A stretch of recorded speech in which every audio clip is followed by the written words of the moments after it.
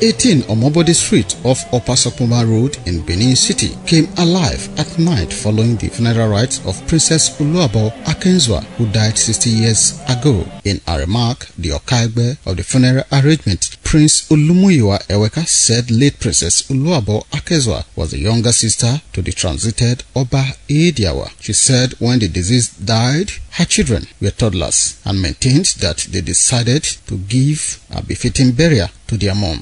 Giving her befitting burial because then the father was on in throne, so it's good at this time when he's no longer around.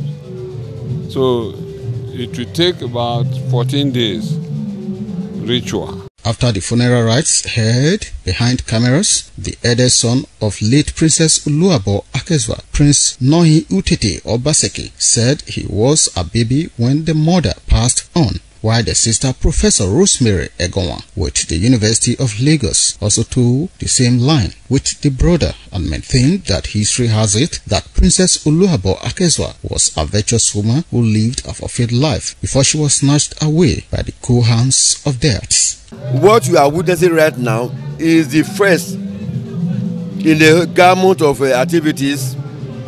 This one is called Iwaini.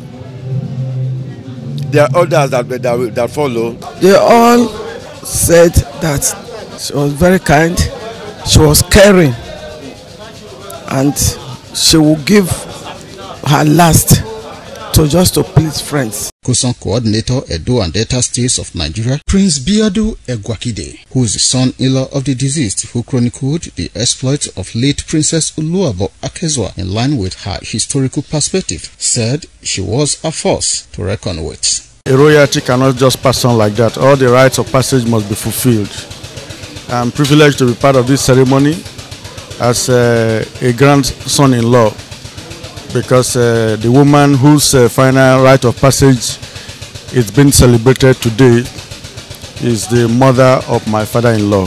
The funeral rites of late Princess Oluabo Akenzua continues. She died on the 14th day of September 1958. Wellington Hakodeja reporting.